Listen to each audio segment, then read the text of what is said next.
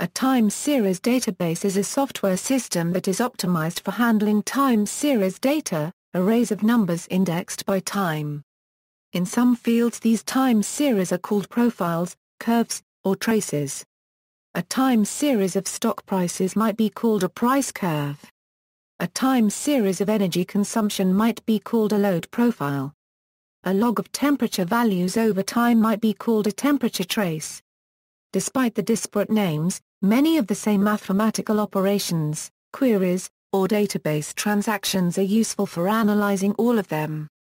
The implementation of a database that can correctly, reliably, and efficiently implement these operations must be specialized for time series data.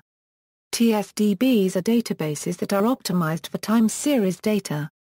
Software with complex logic or business rules and high transaction volume for time series data may not be practical with traditional relational database management systems. Flat file databases are not a viable option either, if the data and transaction volume reaches a maximum threshold determined by the capacity of individual servers. Queries for historical data, replete with time ranges and roll-ups and arbitrary time zone conversions are difficult in a relational database. Compositions of those rules are even more difficult. This is a problem compounded by the free nature of relational systems themselves. Many relational systems are often not modeled correctly with respect to time series data. TSDBs on the other hand impose a model and this allows them to provide more features for doing so. Ideally, these repositories are often natively implemented using specialized database algorithms. However, it is possible to store time series as binary large objects in a relational database or by using a VLDB approach coupled with a pure star schema. Efficiency is often improved if time is treated as a discrete quantity rather than as a continuous mathematical dimension. Database joins across multiple time series datasets is only practical when the time tag associated with each data entry spans the same set of discrete times for all datasets across which the join is performed. Overview: the TSDB allows users to create, enumerate, update and destroy various time series and organize them in some fashion. These series may be organized hierarchically and optionally have companion metadata available with them.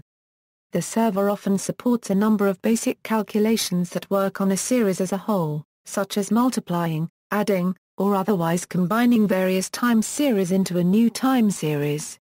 They can also filter on arbitrary patterns defined by the day of the week, low-value filters, high-value filters, or even have the values of one series filter another. Some TSDBs also build in additional statistical functions that are targeted to time series data. For example, consider the following hypothetical time series, or profile expression. To analyze this, the TSDB would join the two series NIMX gold price and NIMX gold volume based on the overlapping areas of time for each, multiply the values where they intersect, and then output a single composite time series. Obviously, more complex expressions are allowed. TSDBs often allow users to manage a repository of filters or masks that specify in some way a pattern based on the day of a week and a set of holidays. In this way, one can readily assemble time series data. Assuming such a filter exists, one might hypothetically write, which would extract out the time series of cell phone usage that only intersects that of one pig. Some systems might generalize the filter to be a time series itself. This syntactical simplicity drives the appeal of the TSDB.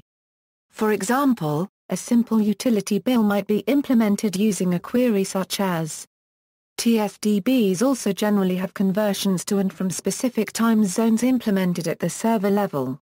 Supporting time series data in a relational database. A workable implementation of a time series database can be deployed in a conventional SQL-based relational database provided that the database software supports both binary large objects and user-defined functions.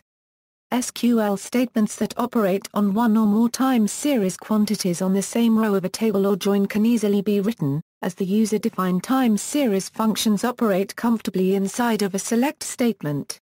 However, time series functionality such as a SUM function operating in the context of a group by clause cannot be easily achieved.